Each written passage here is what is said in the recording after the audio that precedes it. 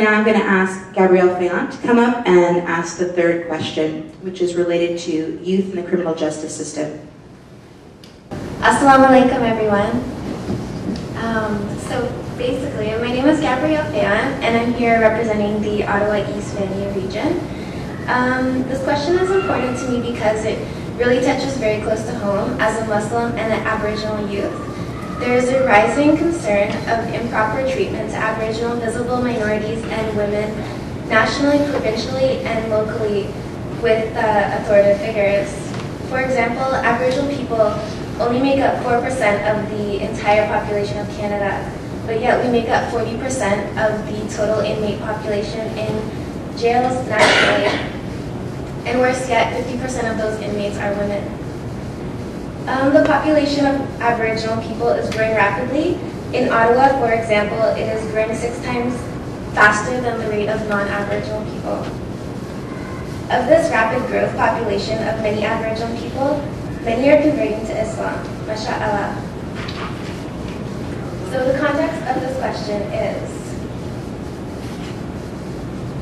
unfortunately, we have seen many Muslim youth, particularly those coming from low-income and refugee backgrounds, ending up in trouble with the law. At the Ottawa-Carleton Detention Centre, there are several young Muslim inmates. Concerns over the treatment of inmates at the Ottawa-Carleton Detention Centre and the poor conditions in the centre have made headlines here in Ottawa and have led to class act lawsuits. Many Muslim families have complained that their children have been physically abused in the prison, or that they have been refused visitation with their children who are inmates. There is also serious concern that inmates who are diagnosed with mental illness are not receiving proper care. Families are also concerned that there appears to be very little rehabilitation programs within the center in order to ensure that inmates are less likely to reoffend when they are released. In 2010, the Muslim Coordinating Council of Ottawa organized a panel discussion about conditions at the Ottawa Detention Centre, where the superintendent at the time, Asfia Sultan, spoke. Soon after, as well as her deputy, were dismissed by the Ontario Ministry of Community Safety and Corrections, and the centre is now under new management. Some Muslim parents have expressed that after these dismissals, some conditions have improved at the centre while others have not.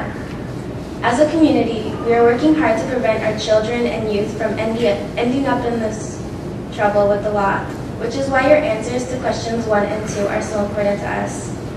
However, we do not believe in writing off members of our community who have become criminals, and we are very concerned about their rehabilitation, so that, if possible, they can make amends and become contributing members of society. Therefore, we wish to ensure that conditions at institutions such as the Ottawa-Carleton Detention Centre do not do more harm than good.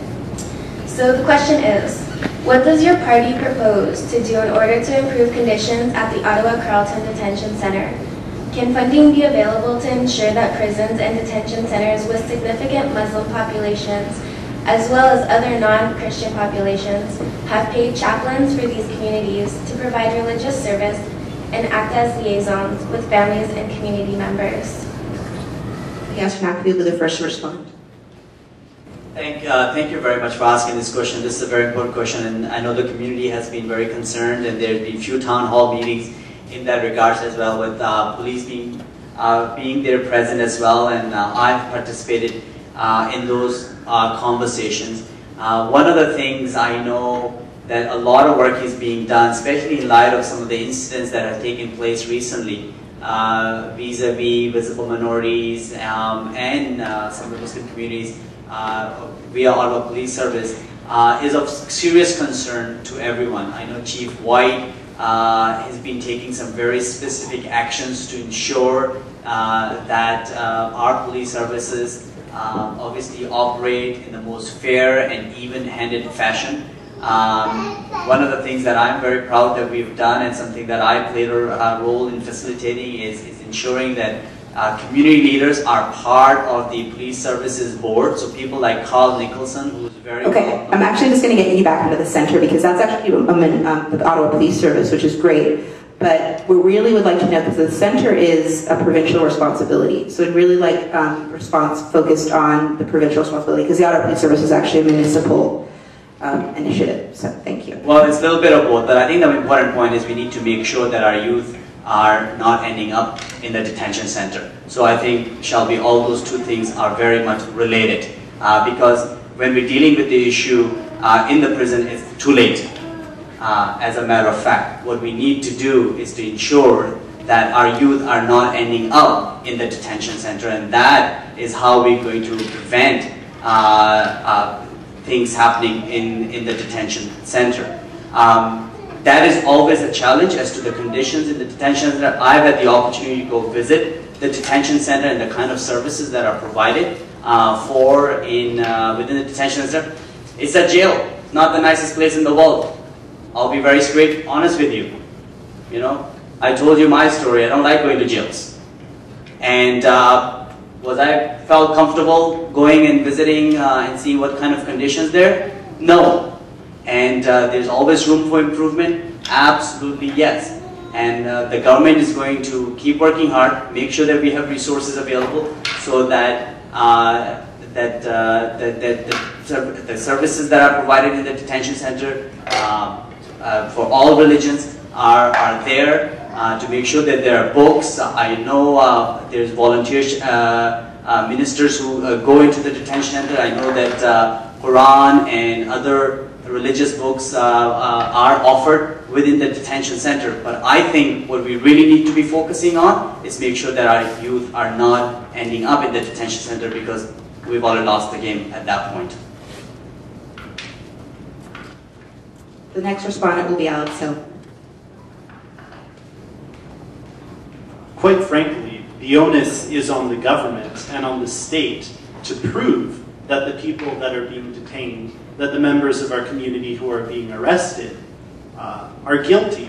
And I think we also have to be very clear about what guilt means. When a majority of people being incarcerated are people of color, are Aboriginals, are children of new Canadians or new Canadians themselves, then we have to raise our eyebrows. I agree with Yasser that we need to be talking about why people are being incarcerated in the first place. I think that the onus should be on police officers to prove the guilt of the people that are being detained. I realize that's a taboo subject, but I'm not going to play any games by wrapping myself around the flag or the police forces here. There is a fundamental lack of oversight and accountability for law enforcement officials at the federal, provincial, municipal board. And actually, I forgot to mention this earlier, one of the reasons that I decided to become engaged politically was because it became very obvious that in certain respects, the government had far too much control over individuals and communities. One of the most disturbing instances of this was this summer in Toronto, where we had the largest series of mass arrests in Canadian history. Over 90–95% of people who were arrested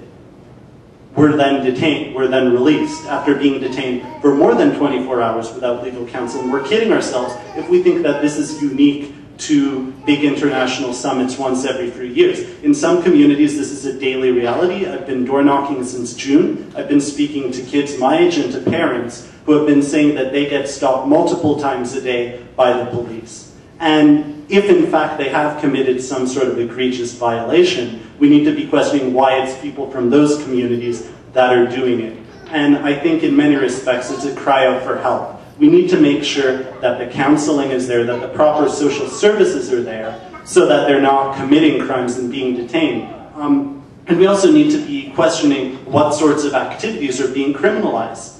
And again, this might not be the most popular argument, but in Canada, Canada has the highest usage rate of drugs in the world, more than countries where drugs are legal. And it's not going to go away. And the government is spending billions of dollars at the federal and provincial level every year on an inefficacious and draconian war on drugs that has not yielded any positive results. So we really need to be questioning what sorts of activities are being conducted in the first place that are apparently so egregious and illegal, and also why people are engaged in those activities. And I can assure you, most people in detainment centers do not want to be there. And if they had a job, if they could afford to go to school, if maybe they had the access to mental health care that they needed in the first place, they wouldn't be there.